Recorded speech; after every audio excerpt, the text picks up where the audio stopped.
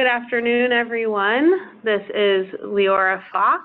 I'm in the National Office of HDSA. I'm the Manager of Research and Mission Programs, and I'm here with Dr. George Yorling, who's the Senior Director of Mission and Scientific Affairs, and we are very pleased to bring to you another HDSA webinar. Today it's going to be about DNA repair. But before I launch into the topic for today and introduce our speakers, I just want to briefly remind you about how to ask questions during this presentation. We're going to field questions after the presentation, but you can send a question anytime while they're presenting. So you can click on the chat function in your toolbar, which should be at the bottom or top or on the side. It should pop up.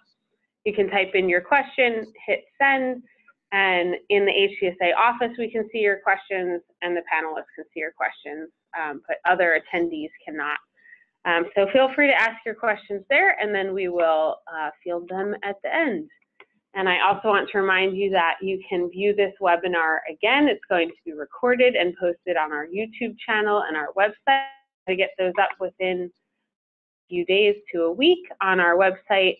You can connect at hdsa.org/research webinar, or you can go to our YouTube channel, which is in that little circled red area there. You can click on the YouTube icon and you can view this recording and any past webinar that we have had. So without further ado, I want to introduce today's topic, which is DNA repair. It's been a really hot topic in HD research for several years now, and our DNA is constantly in use to make all the stuff we need for our cells, and so it kind of constantly needs to be tuned up. It needs to get fixed when it is broken or rusty, so to speak. So there's lots of genes responsible for that, and these DNA repair genes turn out to be especially important for HD, and there's some evidence that if they don't work properly, it could cause symptoms to occur earlier. And if they're working really great, it could delay symptoms. So today, Dr. Tamara Maiuri and Dr. Laura Bowie are going to be talking about DNA repair in HD and telling us about their research in this field. So Dr. Tamara Maiuri did her PhD at the University of Toronto, and she's currently working as a research associate in Dr. Ray Truant's group at McMaster University in Canada.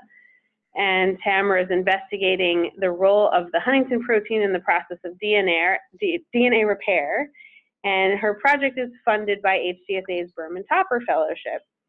She feels strongly about openly sharing her results. She does that with the HD community, with scientists, and also with families for the past several years.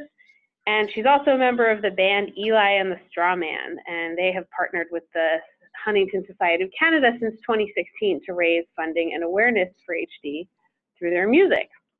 Dr. Laura Bowie did her undergraduate degree in pathology and toxicology at the University of Western Ontario and began her graduate work at McMaster in 2012. And her project identified new modifiers of the Huntington protein, as well as pathways linking Huntington's disease to other neurodegenerative diseases like Parkinson's and Alzheimer's. And she has just completed her PhD in September of 2018, and she's now working as a toxicology consultant, helping to bring drugs from preclinical to clinical trials.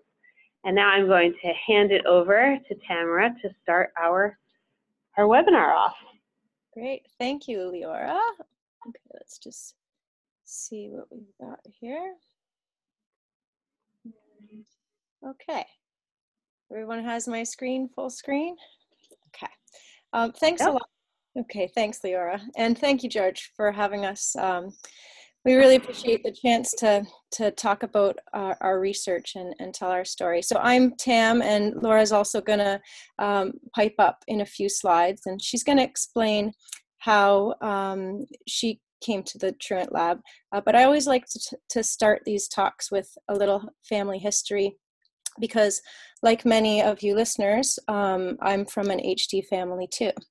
So here's a few pictures. This one is of my great-grandparents, and they're two of their 4 kids. They had 4 kids, one of which was my grandfather. my mom's dad. And unfortunately, my great-grandfather had the HD gene and passed it on to all 4 of his kids. So here you can see a picture. This is me with my great-grandma Pearl. At this point, she was 101 and had outlived all 4 of her children and her husband, having lost them to HD. In the corner of the picture, you can see my mom. And it was a couple years after this was taken that she lost her dad. And after that, you know, HD wasn't really a huge part of our lives. My dad was always involved in fundraising efforts with the Huntington Society of Canada, and still is. But other than that, the only kind of time I heard about Huntington's disease was in school, in genetics class. And so I was interested in genetics and science, and I pursued that interest and did graduate work in cancer research. And at the end of that training was when we found out that my mom had the gene. And we weren't expecting that result because she was in her early 50s and still not showing any symptoms. So we thought we had dodged that bullet, but we hadn't. So at that point, I decided that I didn't want to work on cancer research anymore. I'd much rather work on HD. And so that's what brought me to the Truant lab at McMaster in Hamilton, Canada. And that's where I met Laura. So I'll pass it off to Laura. Here we go. Great, thanks, Tam. All right, so my journey into the world of HD research was quite a bit different from Tam's in that I had no real personal connection to Huntington's disease prior to joining the Truant lab. So my journey sort of began in the 4th year of my undergrad, where I joined a lab that did multiple sclerosis research. And it was at that point that I realized that I very much enjoyed research, which was a bit of a shock for me because up until that point, I had never really considered it. So I took some time off and traveled. And when I got back, I started seeking out labs that did neurodegenerative research because it was a topic that I'd always been very interested in. So I eventually ended up in the Truant lab where I met all of these wonderful people, including Dr. Tam, who's there front and center. And it wasn't really actually until after joining the Truant lab that I got to know the HD community. And in a strange turn of events, I found my own personal connection to Huntington's disease when in the tiny town that I grew up in of maybe 100 people and possibly 9 streets, we found out that my neighbor had actually just been diagnosed with Huntington's disease. Moving back onto the research side of things, in the Truant lab, our approach to HD research is actually based around the normal Huntington protein. We want to figure out how normal Huntington functions and what its roles are in the cell so that we can figure out what goes wrong when the protein becomes mutated. Tam is going to give you a quick overview of the concepts and terminology and sort of what we're going to be talking about in the next little bit. And turning it back over to Tam. Great, thanks, Laura. So yeah, so I'll just kind of give you a brief overview when we're talking about the Huntington gene and the Huntington protein. And so this is kind of the cell bio 101 part of the talk, which I admit can be a little dry. So I'll try to make it concise and quick. But without this, we're not really going to understand what Laura and I are going to tell you about our project. So stick with us. So here we just got a cartoon of the cell. Our cells are made up of many different compartments, but the one we're going to talk about the most today is the cell nucleus. That's where the DNA is stored. And so DNA is what makes up our genes. And genes are the blueprints for proteins. Now, when we talk about proteins, we're talking about the molecular machines that do all of the jobs in the cell. So they're kind of the workhorses of the cell. And how this works is that from the DNA blueprint, a copy is made. It's called RNA. And the RNA leaves the safety and security of the nucleus, goes out into the wide world of the cell. And from that RNA copy, multiple copies of protein are translated off of it. And these proteins come in all different shapes and sizes. So unlike the DNA and the RNA, which are all the same structure, the proteins fold into a very specific shape. And the shape is really what dictates its function. So I always like to use this example. This is a DNA repair protein, and it's shaped like a ring. It's called pCNA. And this ring protein actually slides along the DNA strand, just looking for damage there. And if it finds any damage in the DNA, it basically sends out a signal, recruits other DNA repair proteins that come in and fix whatever damage there is. And they're all going to be shaped differently because they all have a different job to do. So what do we know about the Huntington protein and its shape? Well, it's basically a large glob. It's a very flexible glob. It can kind of squish up and down like a slinky. And its job in the cell is to act as a scaffold. So it interacts with many other proteins and brings them together where they need to do their job. And the thing about the Huntington protein is that it's very versatile. So it can bring one group of proteins together in one place and time to do one job. And then it can, slinky change its shape and interact with a different set of proteins in a different situation.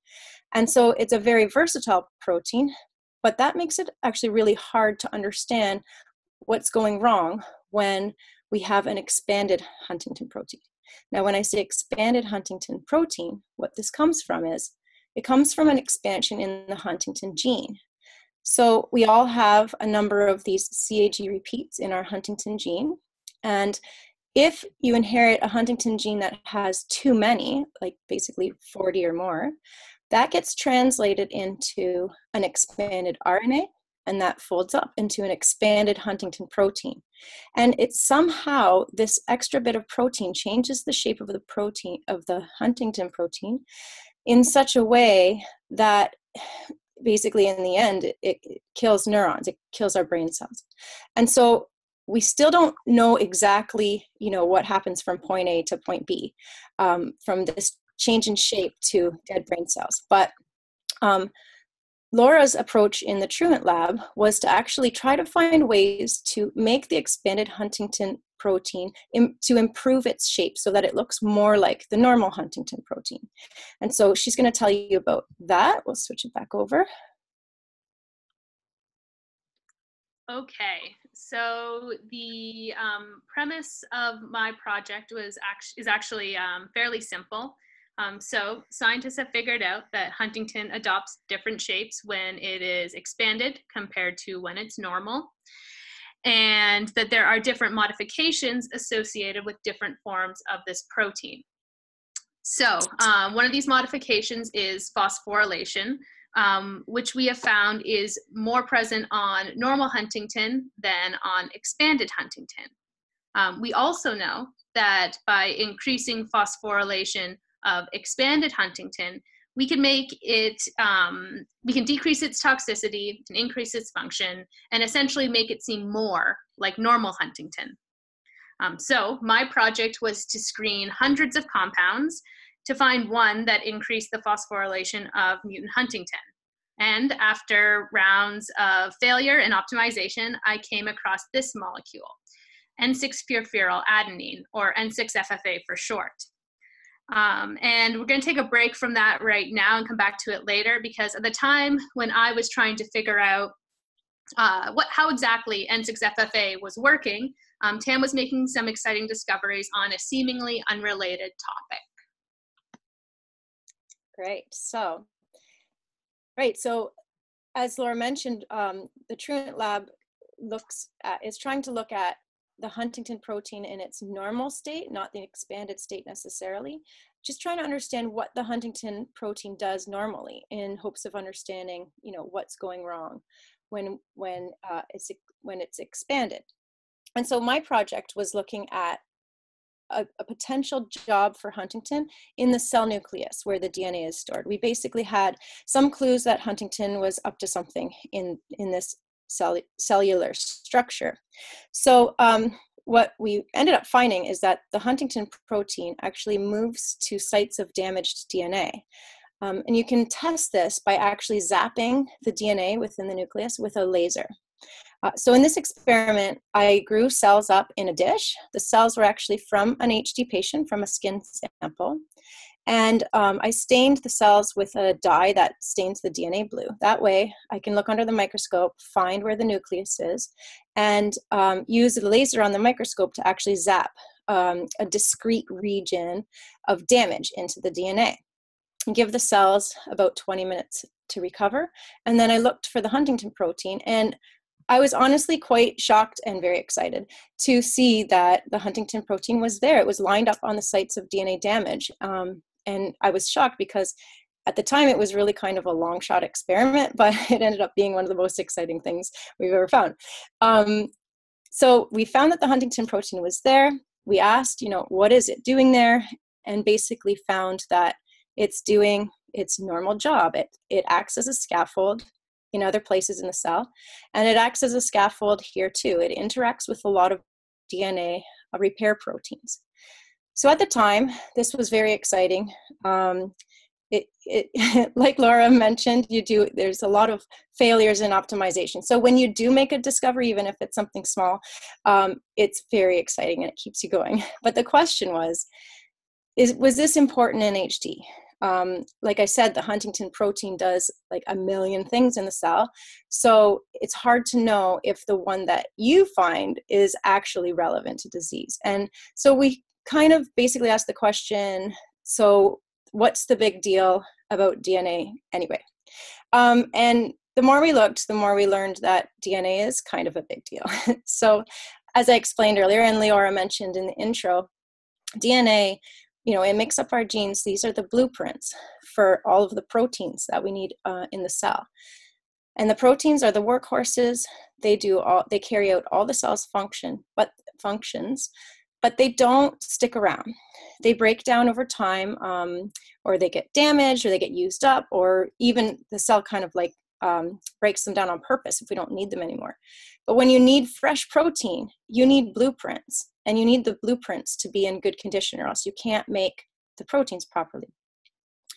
And our DNA kind of gets assaulted all the time with sunlight, with chemicals from the environment, and even in our normal processes, when our cells burn energy, the byproducts are actually damaging to DNA. And for that reason, we've evolved lots of ways to make sure that the DNA is in good repair. Hundreds of genes are dedicated to checking and fixing our DNA. And when things go wrong with those genes, that's when you get disease. So in most cells of the body, most of our cells are like rapidly dividing, right? So in those types of cells, if DNA repair goes unchecked, what can happen is that the cells grow uncontrollably, and that's when you get cancer. On the other hand, in neurons and brain cells that aren't dividing and multiplying, instead of uncontrolled growth, what happens is the cells recognize that the damage is getting out of control, and they just say, shut her down, programmed cell death. We can't keep this much damaged DNA because we're not going to be able to make our proteins properly. And so the result is that the cells die, and that could be what was happening in HD. So these things all made sense, and we thought, okay, this could be what's going on in HD. And there were some small clues with HD mouse models and stuff, but then we got and this came in the form of a large genetic study that was looking at why people get sick early in life versus late in life. So we know one thing for sure is that the number of CAG repeats in the Huntington gene makes a big difference. So if people have a large number of repeats, they usually get sick earlier in life, and vice versa. But there's a great degree of variability from person to person. You might know somebody who has 42 CAG repeats, and they might have got sick in their late 30s. And you might know another person with 42 CAG repeats, and they might get sick in their 60s. So the question is, what's the difference between those two people? Obviously, there could be environmental factors, things happening, but that's not what this study was looking at. This study looked just at what's inside, just at all of the other genes in the body, and asked what's different between people who get sick early and people who get sick late. And what they found was that a great number of the genes that were different in these groups of people had to do with DNA repair. So this got us very excited because we had just found that the Huntington protein moves to sites of DNA damage and interacts with DNA repair proteins. Then this study comes out and tells us this is a large-scale study with lots of people, and it's done with people, not just mice and not just cells in a dish. So we know that we can trust the results. And so our observation that the Huntington protein moves to sites of DNA damage all of a sudden became pretty exciting. So if we continue to look at large-scale studies that involve real people, there's a lot more connection between HD and DNA repair than we ever thought. So one thing is that there are links between DNA repair genes and other neurological disorders. So if people inherit mutations in their DNA repair genes, it often causes a neurological disorder that has, some similarities to HD. And then after that initial study that I mentioned, more studies have come out which have involved even larger numbers of HD patients.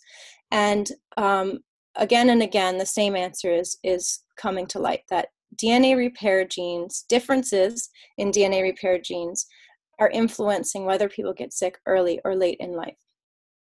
And so, and like I said, it's important that we look at at data from humans.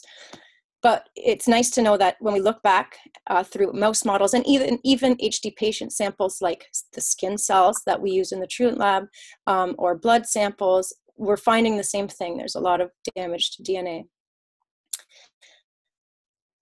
And then, it takes us back to this initial observation. The Huntington protein is physically moving to sites of DNA damage. So this could explain why the results of that large study, which was that differences in DNA repair genes are influencing whether people get sick early or late. This is one explanation for how this could work. And I'd like to stress that there are other explanations. There's in particular something called somatic expansion, which is most certainly involved. I'm not going to explain it now, but if anyone has questions about it, I'd be happy to.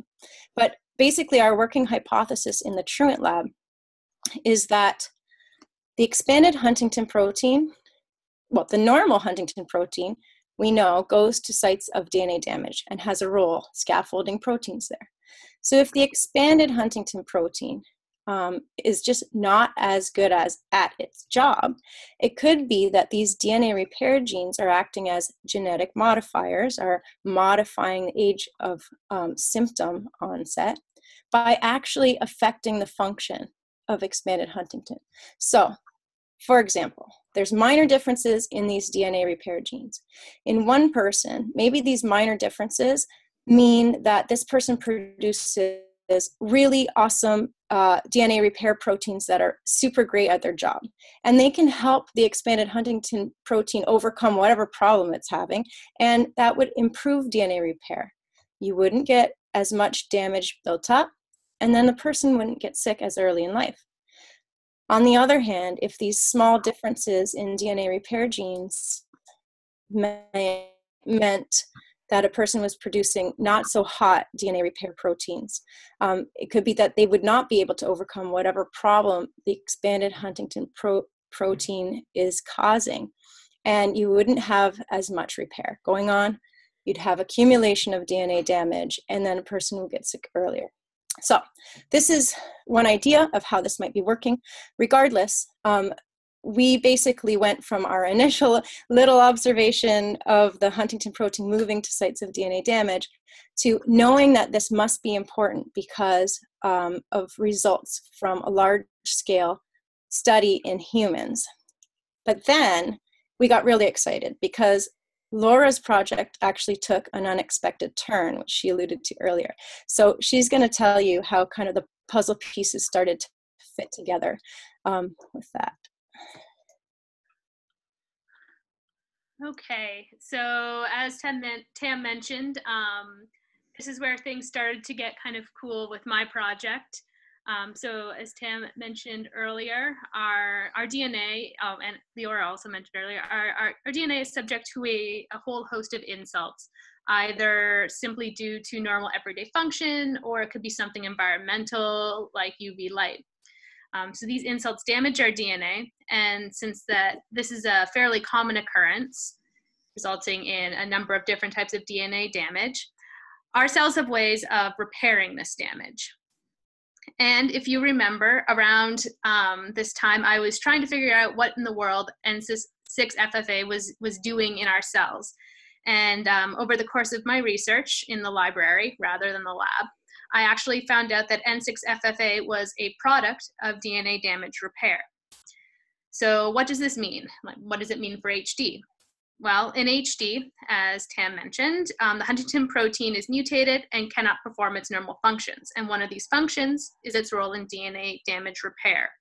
So as a result, DNA damage goes unrepaired, and this leads to eventually cell death. But what happens when we throw N6FFA into the mix? Well, if you remember the original purpose of my project, N6FFA leads to increased Huntington phosphorylation, and increased Huntington phosphorylation leads to improved mutant Huntington function, which means that mutant Huntington is now able to do its job repairing DNA more efficiently. But that's not all. As this DNA is repaired, more N6FFA is generated as a result, which leads to continued proper Huntington function. At least that's the theory. So the end result is, of course, that DNA damage is repaired, which then promotes cell survival. And of course, when you get to this step in research, the next step is to test this compound out in a mouse model of Huntington's disease. And when we gave this compound, N6FFA, to mice, they actually got better. So that was the really good news. The bad news, unfortunately, was that we also found out that N6FFA does not make a very good drug. It's not very soluble, and it's rapidly used up in the body, and as a result, not much of it gets to the brain where we need it. But we are now working with an industry partner called Mitokinin to build a better drug. And so this is very much still a work in progress, but it is a great example of how basic research contributes to the drug discovery and development process. I'll turn it back over to Tam now. Thanks, Laura. So let's just talk about kind of where we can go from here. So Laura mentioned, both of these projects are a good example of how we can go from figuring things out in basic research to the point where we can actually get, hopefully a drug out of the deal. And that's what we need to keep up. Basically, we now know that we know which direction to go. We used to have, a million different ways places to look because the Huntington protein is involved in so many different processes. But we now know that focusing on DNA repair pathways is a good idea.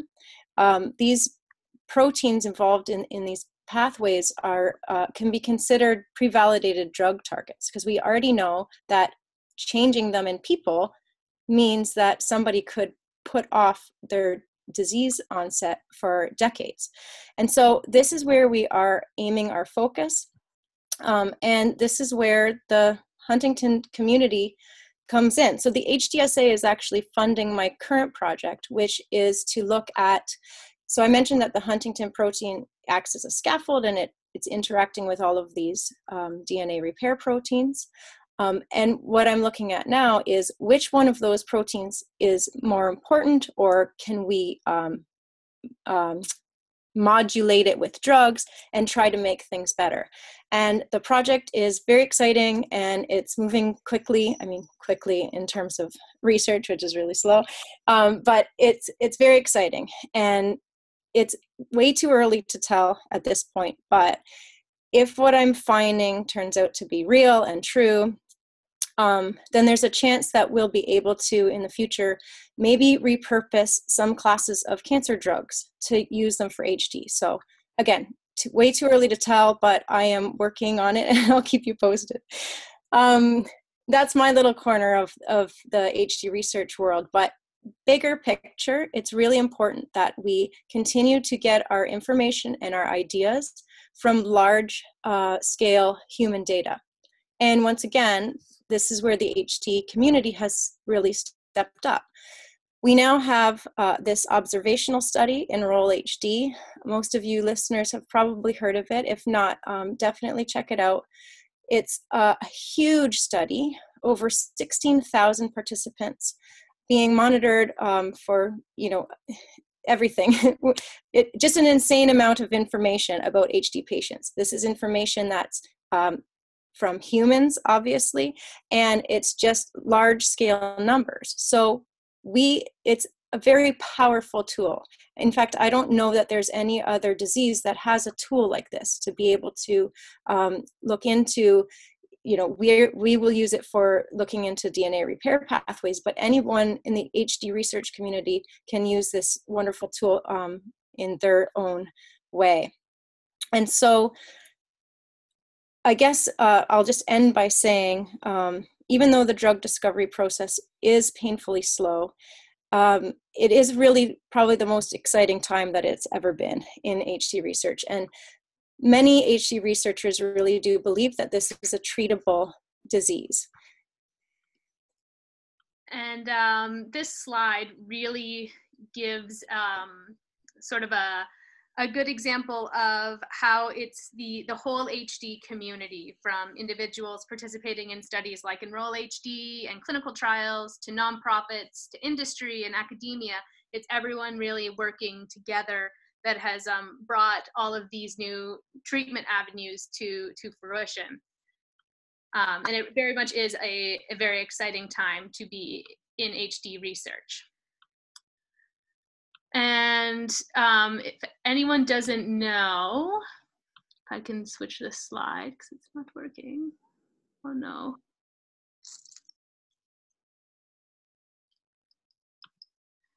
Sorry, guys. Do you want me to take over? Yeah, I'm gonna let you take over the screen because it's not liking me. Okay, we are here, right? Yeah. There we go. All right, so as I was about to say, for anyone listening who hasn't already heard of it, HD Buzz is a great resource for keeping up to date on the most recent HD research news. Yeah, and just to along that line, if people are interested in staying involved, HD Buzz is great. It really breaks down the concepts in a sort of easy to digest way.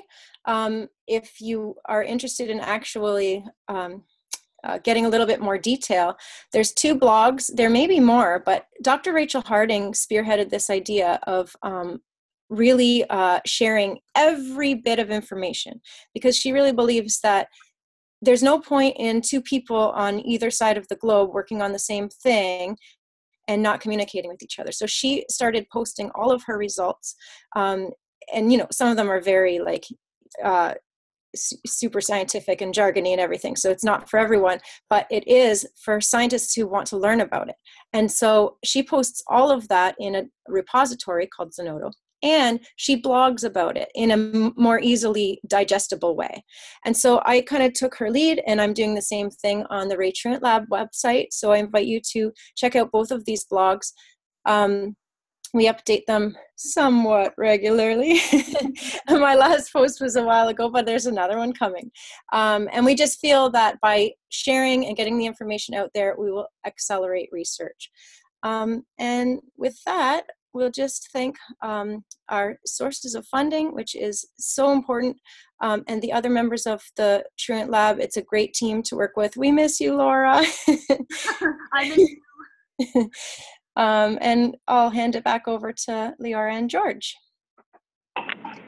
Thank you so much, Tam and Laura. That was a great explanation of DNA repair in HD.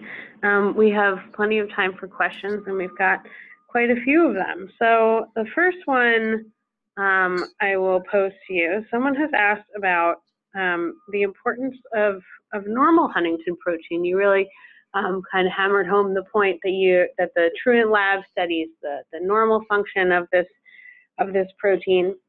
And there are some approaches in the clinic, including Roche's approach, the Ionis-Roche trials that are Huntington lowering trials. So someone is curious about your take on whether Huntington lowering could have certain other implications because that protein is important. Right. Laura, did you want to field this one? Sure, or I'll partially field and you can wrap it up. Okay. So there are concerns that about lowering Huntington below a certain level if the protein is as important as we think it is. But this mostly means that there needs to be caution going forward with these trials. Yeah, I don't know, Tam, if you have something. That's pretty much it. Basically, there is evidence to show that you can lower Huntington to a certain degree in mice, and the mice are still okay. So basically, what we would say is that we have to be really careful about how far we go. And the nice thing is that, I mean, I hope with all my heart that the Roche strategy works. But there's also the WAVE strategy as a backup, and that one is actually only knocking down the expanded form of the Huntington protein. So that would be a much safer way to go, but I hope that both of them work. Thank you. We do too, and I think that they're really spending a lot of time making sure that that is going to be safe. Yes, absolutely. So another question we have was basically about N6-FFA and what exactly it does, or this new drug does. Has it been studied in mice? Does it help reverse symptoms or prevent further damage? So maybe that's a good question for Laura. Yes. Mm-hmm. Okay. So yeah, so N6-FFA, I didn't really get into exactly how it works, but basically, more specifically, I guess, the cell can take N6-FFA and it makes it into a molecule that's very similar to ATP, which is the cell's source of energy. And then the cell can use this ATP-like molecule to phosphorylate Huntington. So that's basically how that process works. In terms of testing, so we have tested N6-FFA in mouse models of Huntington's disease, and we have seen improvement of symptoms, which is very exciting. At the moment, we are, or at least mitokinin is just getting into the initial stages of testing how these new derivative drugs, so they're similar to N6-FFA, but they have a few different groups added to make them more soluble, for instance. And they're just in the process of seeing basically how they're metabolized by the mice. So we haven't even gotten to the stage where they're seeing if there's symptom improvement. So it's still a bit of a research that still needs to be done on that front. Thank you. I guess in that vein, there are a couple of people asking about when these experiments are done in mice, sort of behavioral experiments and things. Are the improvements reversing damage that has occurred, or are they preventing further damage? Is there any potential for repair of already damaged parts of the brain? Okay, so in the mouse studies, we do see reversal of symptoms, although I will say that this shouldn't be interpreted as it will be able to reverse symptoms existing in humans, because humans and mice are very different. Yeah, one thing we do know about mouse models is that you can reverse the disease. So if you turn on the bad Huntington gene in mice and make them sick, and then turn it off, which we can't do in humans, the mice actually do get better. So we know that it is theoretically possible for at least mice to get better. But it's hard to know what will happen in humans. The good thing about the brain is that it's very, not versatile, what's the word? It knows how to get past things. So even if some parts of the brain have already been damaged, other parts of the brain can sometimes rewire themselves to go back and do the job of the damaged brain. So we don't know exactly what's going to happen in human brains, but it is theoretically possible that we would be able to reverse symptoms. Thanks to both of you. Tam, you mentioned somatic repeat expansion, and we had a couple of comments about that. Can you explain a little bit more about what that is and how it has to do with DNA repair? Because that's definitely something that's been a big topic of interest recently in the research community. Yeah, for sure. I actually have a couple of slides. If I can bring them back up, if I can remember how. Let me see here.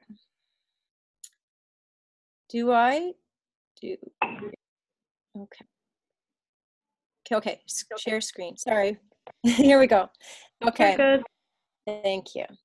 So somatic expansion is a really terrible long name for talking about the CAG repeats that are expanded in Huntington, in the Huntington gene, can sometimes expand more.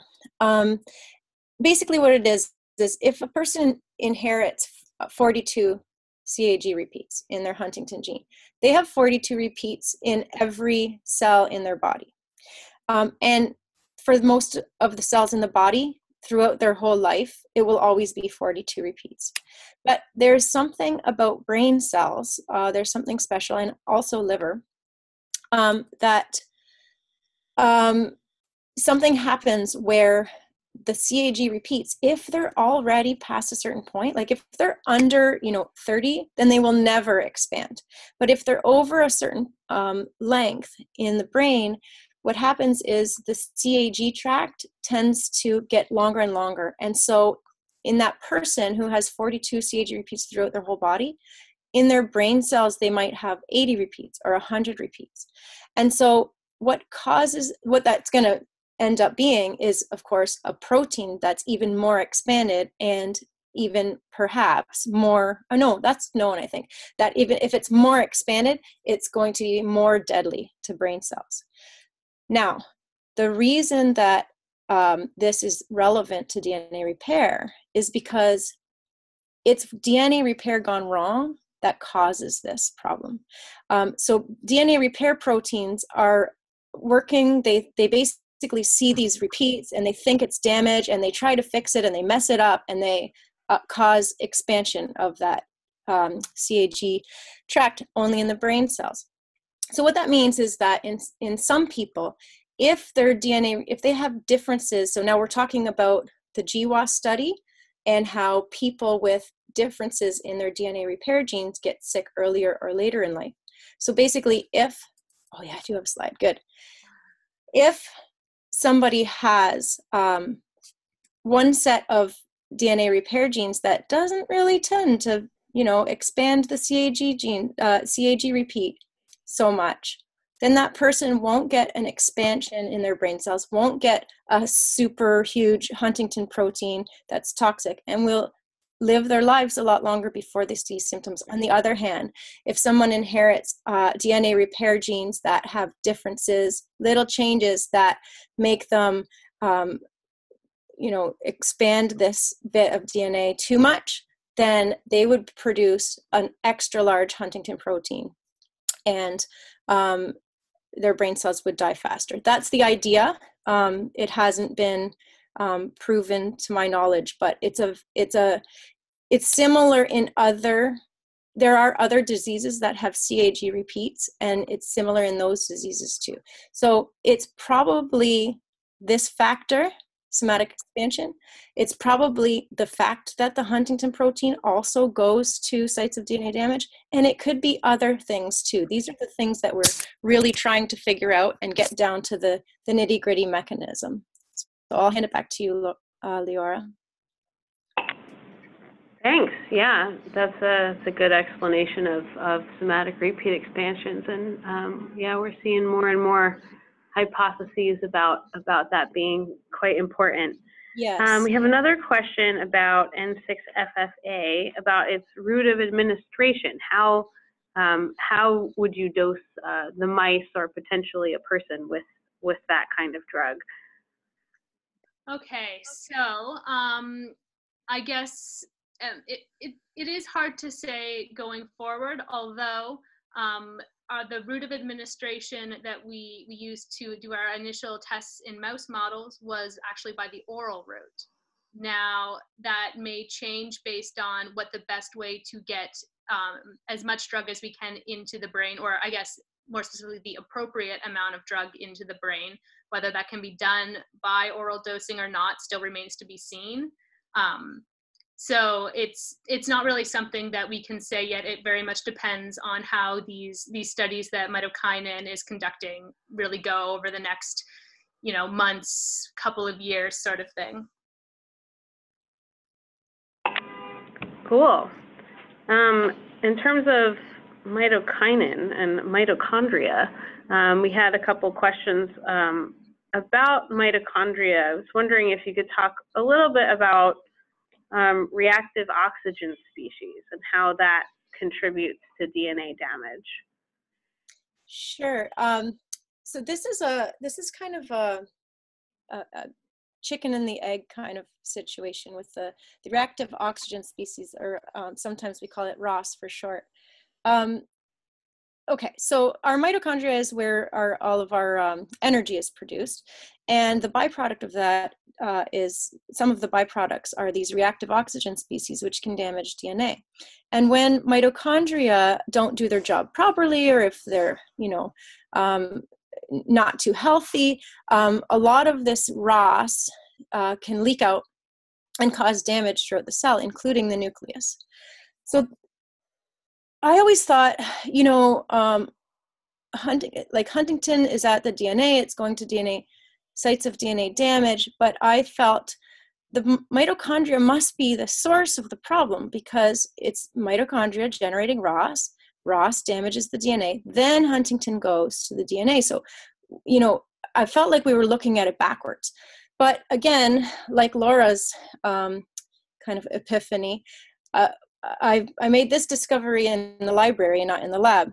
And there's actually quite a big field of research that shows that it's actually the nuclear DNA damage that ends up causing the mitochondria to fail. So it's a little bit involved, but basically when you have DNA damage, you get activation of a protein called PARP. And it generates these chains of molecules called poly-ADP ribose, or PAR. And it generates these chains of PAR all around the damaged DNA, and that's the signal to tell DNA repair proteins, okay, here's the damage, get in here, you need to sit down and get to work. And so the PAR is the kind of a scaffold that brings everything together. But the problem is, to generate that PAR, the PARP protein needs to use up this thing called NAD+, which is a precursor for ATP. Oh God, I'm going down a rabbit hole here. Basically, when PARP sees DNA damage and starts generating these PAR chains, it drains the cell's energy. And that ends up causing problems with the mitochondria. And then there's a couple of other ways too, that basically this PAR generation sucks the life out of the cell. It really does a lot of damage and ends up being quite toxic to the mitochondria. Then the mitochondria release their ROS, and you get this terrible cycle. And so what a lot of fields are starting to find, and especially in Parkinson's and also in ALS, is that if they block that PARP activity at the beginning, they can restore function of the mitochondria, and then in the mouse models or whatever they're testing tend to get better. And that's what we think might be happening in HD also, but these are very early times, and we've only done a few experiments so far, so we have a lot of work to do before we really understand. So I hope that answered the question. Yeah, I think you've also written a bit more about PAR on your blog, or will continue to do so. I know you've got some recent publications about that. So yes, so if I can just try to accessible do to everyone. Sorry, just really, because I know the question was like, does the ROS generated by the mitochondria go to the nucleus? Was that the question? That was one of the questions. Yes, it was more about what reactive oxygen species do, and there was a question about it going into the nucleus. Okay, so I hope I answered it. Yeah, thank you. So I think that we're getting towards the time to wrap up. So I want to thank you both very much again for your time today and for talking about your work. And thanks to everybody for all your questions and your attendance today. We had a couple questions about seeing this again. So there will be links to on our website and on YouTube, on HDSA's channel, to view this webinar again, so you can share that and watch it anytime you like.